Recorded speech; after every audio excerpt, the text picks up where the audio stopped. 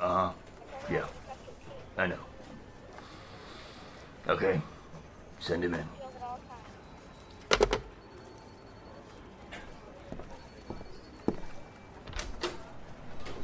Okay, now, Chief, before we start, I just need to say that I just couldn't let those wheels go. What did I tell you, Trace? Look, Chief, there was just too much left to cover. I needed more time. What did I tell you, Trace? You told me not to go near those I told cheap... you not to revisit the cheap Chinese carbon fiber wheels case, but you went ahead and worked the goddamn case anyway. But Chief, there was just too much left to cover, okay? The people needed to know how good those wheels were. Listen to me, Trace. If it was up to me, I'd be taking your badge right now. But you're lucky. City Hall, like the report, the mayor bought these same goddamn wheels for his son's birthday. I had you lined up for the Sensor Empire group set case. But since you disobeyed a direct order, that case is going to your partner, Jenkins. But Chief, Jenkins doesn't even know that group set. He's a damn fine cop. You could learn a thing or two from him.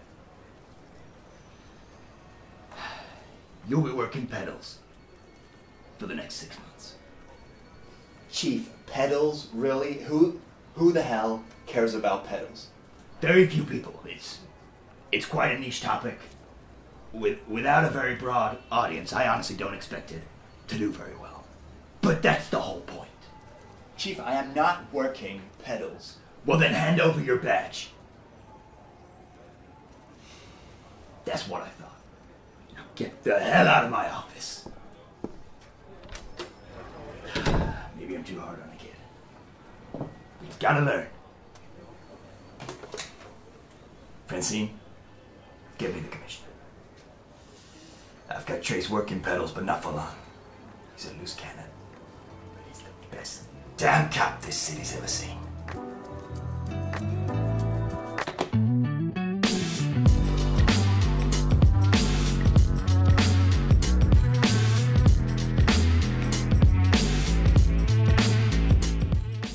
Hello, and welcome back to another extraordinarily average Trace Velo production. My name, as always, is Luke. So, I've covered a couple of little ways that you can drop some weight from your bike on this channel previously. I've covered carbon wheels, carbon saddle, carbon handlebars, carbon bottle cages, titanium quick release, skewers, and lightweight aluminium cranksets. Well, ladies and gentlemen, hold onto your cleats as the journey down this cheap Chinese rabbit hole continues. So, as you may have surmised from the title of this video, today we're going to be checking out a couple of different pedals, and I'm going to see if I can save you some weight and some money as well. So let's begin with a set of pedals that I suspect most of you out there are already familiar with. So these are my trusty pair of Shimano PD-5700 105 SPD-SL road pedals. Quite a mouthful. Cheeky, but super common and kind of my baseline for a decent clipless pedal. They look pretty beaten up, but I must have ridden this particular pair for at least 15 or 16,000 miles, or around 25,000 kilometers. Aluminium construction with a plastic clip for retention at the back. Crazy robust, super easy to use and service, cracking. A new pair will set you back around 50 quid or 60 bucks and come in at 325 grams on the scales. Very similar to the basic Shimano PD-R540 pedals, the kind of latest revision of these, that come in at 330 grams if you're familiar with those ones. But weight-wise, we can definitely do better. Right then, these are the Exustar E-PR200 EPS-R pedals. These names are not getting any easier to pronounce, but a really cracking set of pedals. So with these, I made the switch over to Look Keo from Shimano cleats. Not for any particular reason really, just the fact that these pedals looked really decent and came with the cleats too. So I just swapped them over on my shoes and gave them a go. Just as an FYI, if your shoes fit Shimano cleats, they'll fit Look Keo and vice versa. They have a chromoly spindle and some decent bearings, but the pedals themselves are an all plastic construction, which I'm sure raises a few eyebrows, but I'll get to that later. And I've ridden them for around 3,000 miles or about 4,800 kilometers. Super easy to clip into actually. I basically never miss with these and clip in pretty much first time, every time. Honestly, a real pleasure to use these pedals, especially on the commute as I'm clipping in and out a fair few times. Cost-wise, a little bit cheaper than the Shimano pair, as I got mine for about £44, I think. But weight-wise, they come in at 244 grams for the pair. So a nice little 81 gram saving over the Shimano pedals. But what if you want to save weight and a little bit more cash? Right, last up, we have a nice cheap little pair that I picked up on the ever delicious AliExpress. And here they are, the Xpedo Thrust 7s. Need to be a bit careful pronouncing that name. A set of cast magnesium pedals, which is cool. Look Keo specific again. And they have these kind of tribal decals on the front. Pretty badass. So these puppies cost me 25 quid or just over 30 buckaroos. And that also includes 2 pairs of grip cleats too. The black ones at 0 degrees float and the red are 6 degrees. So pretty flippin' cheap overall. And the weight is 237 grams for the pair. So the lightest of the 3. I've ridden these about 300 miles so far, or nearly 500k. They clip in and out nicely and ride pretty smooth too. Now, I really wanted to like these. In person and on paper, they look pretty decent. Chromoly spindle, cast magnesium construction, lightweight, really great price. But I have a few issues with them. Number 1, after a few hundred miles, they started creaking. Okay, so I've literally just got in off a ride, so bear with, I didn't have time to set up the lights or anything, and I've still got my cycle gloves on. This pedal started squeaking, so let me see if you can hear this. Oh, it's pretty bad. So I greased up the nut that fits into the actual crank arm here, but I never put any grease on the pedal, and I presume that there was nothing put on from the factory. Now, I've since fixed this with a little bit of oil, but still no factory lubrication around the retention clip. Not a great sign of quality. Number 2, the really thick grease around the bearings means the pedals kind of stick in place when you clip out. They don't come to rest in a downward position, and that can make clipping in a hurry a bit hit and miss. This will probably get better over time, but right now this is a bit frustrating. And number 3, I'm slightly concerned with the tension adjustment screw at the back here, and as my nan says, I'll tell you for why. Because this clear plastic piece doesn't retain the screw properly and seems to be quite cheaply made. And now we're going to talk about plastics.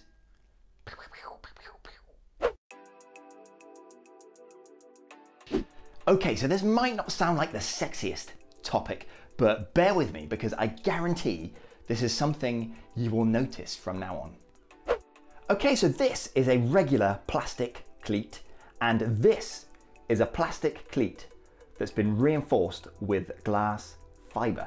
Now, glass fibre reinforced plastics are a lot stronger and more durable than their regular plastic counterparts, but they are a bit more expensive. Not only are the materials to produce them a little bit more expensive, but because the product itself is more durable, the molds that these parts come out of tend to wear out a lot quicker with glass fibre reinforced plastics, and that also increases production cost. Okay, so how do you tell the difference between these two plastics? Well, visually it's very difficult, although the plastics with glass fibre reinforcing in them tend to be slightly duller in color. I'm not sure if you can see that, but a very easy way to tell is by cutting into the plastic very slightly. You don't need to cut into it much. You can basically feel the glass fibers as you cut through it, and you can kind of hear it as well. It almost sounds a little bit crunchy, whereas on the regular plastic, you won't feel anything. It'll just be completely smooth as you cut through it. Okay, so I tried to capture what it sounds like, but as you can see, I basically had to attach my mic onto the cleat. Anyway, have a quick listen.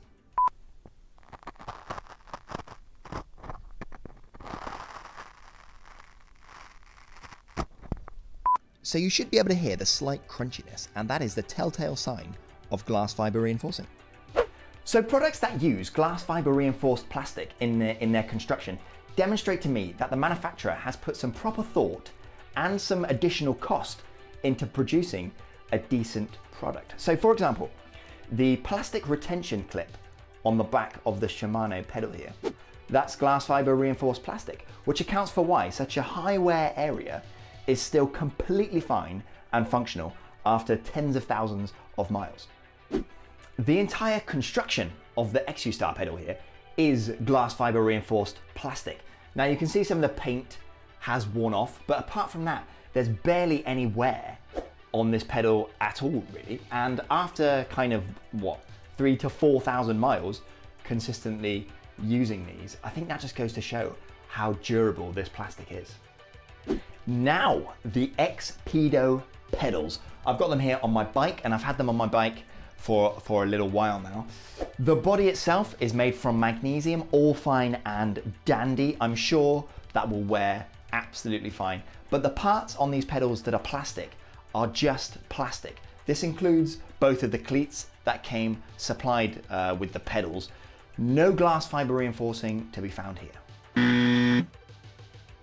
Now, it is worth stating that these Xpedo pedals, they have actually been fine. I mean, I've had no major issues with them, but just the overall design, the choice of plastics, and a couple of the other things that I've mentioned, it doesn't kind of inspire masses of confidence in this product. I mean, I guess for 25 quid, they had to cut costs somewhere. But all this being said, I am gonna give these pedals a fair shot. So I'll be keeping them on my bike from now on, and I will keep you posted on how they wear and how they perform over time. So, what have we learned today? Couple things. Number one, pedals are a decent route to dropping some of the weight from your bike. They're not going to be quite as fruitful as some of the other components that I've showcased on this channel, but if you are looking to drop those few extra grams, pedals are definitely worth looking into. Numero dos. Pay attention to plastics. I think most people tend to assume that plastics equals bad, but this ultimately depends on the product and the composition of the plastics that are used. I mean, these Exustar pedals here, these are completely plastic, as I've mentioned, but they're frankly amazing and are probably the best pedals I've ever used, actually. Number three, or should I say number three, if I'm in Inglourious Bastards. These pedals, the jury is still out for me on these AliExpress pedals. Yes, they're cheap, lightweight, and they ride okay, I guess, but just aspects of the design lead me to believe they're not particularly great quality. But like I said, I'm gonna leave them on my bike, so time will tell. Maybe they'll break and I'll end up underneath a London bus.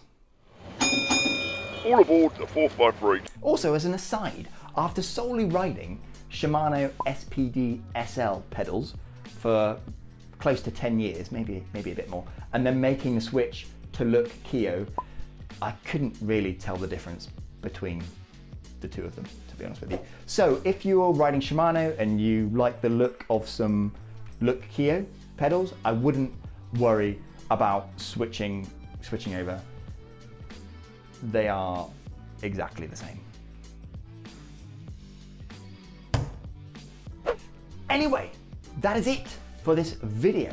As always, links for all of this jazz that I've shown in the video today down there in the video description below. So subscribe if you if you like this kind of stuff. Hit the like button if you enjoyed this video, and if you've got any questions or any comments about any of the pedals that I've demonstrated in this video or about pedals in general, throw them down below and I'll try to get back to as many of you as I can. Anyway, I will see you guys in the next video.